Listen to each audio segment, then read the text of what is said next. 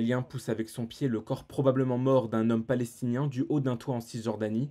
Ça s'est passé le 19 septembre pendant un raid militaire israélien. Selon le New York Times, 3 corps de Palestiniens ont été jetés du toit dans le quartier de Kabatia sans que l'on ne sache s'ils étaient encore vivants ou morts. Selon l'agence palestinienne Wafa, 7 Palestiniens ont été tués ce 19 septembre, dont les 3 hommes jetés du toit. L'armée israélienne a quant à elle déclaré sur les réseaux sociaux qu'elle avait tué 4 terroristes armés lors d'un échange de tirs lors de ce raid, sans préciser si parmi eux figuraient les 3 personnes jetées du toit. Selon France 24 et le New York Times, une pelleteuse de l'armée est venue récupérer les corps tombés au sol tout en les mutilant. Un témoin de la scène, oncle de l'un des hommes tués sur le toit, a répondu à une interview de Reuters. شو إحساس عم شوف جثة ابن أخوه تتلقى من وتمكن فيه شو إحساسه يعني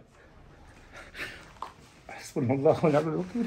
Depuis la diffusion de ces images choquantes par l'AFP, où l'on peut voir aussi qu'au moins 2 autres soldats ont vu la scène, l'armée israélienne a dû s'expliquer et a répondu par un communiqué que l'incident est en cours d'examen. Aux États-Unis, John Kirby, porte-parole de la Maison-Blanche, allié d'Israël, a jugé ces images profondément inquiétantes et a précisé que si les images sont authentifiées, il s'agit là d'un comportement odieux et choquant. Amar Douaïk, directeur d'une commission palestinienne de défense des droits de l'homme, parle d'un acte barbare qui met en lumière comment sont traités les corps des Palestiniens. نحن نتحدث عن عملية تنكيل وعملية احتجاز ممنهجة. هذا يشكل عقوبة جماعية لعائلات الشهداء لأنهم يعانون بشكل كبير عندما يرون تعامل قوات الاحتلال مع جثث أبنائهم. هذه الممارسة زادت بشكل كبير بعد أكتوبر.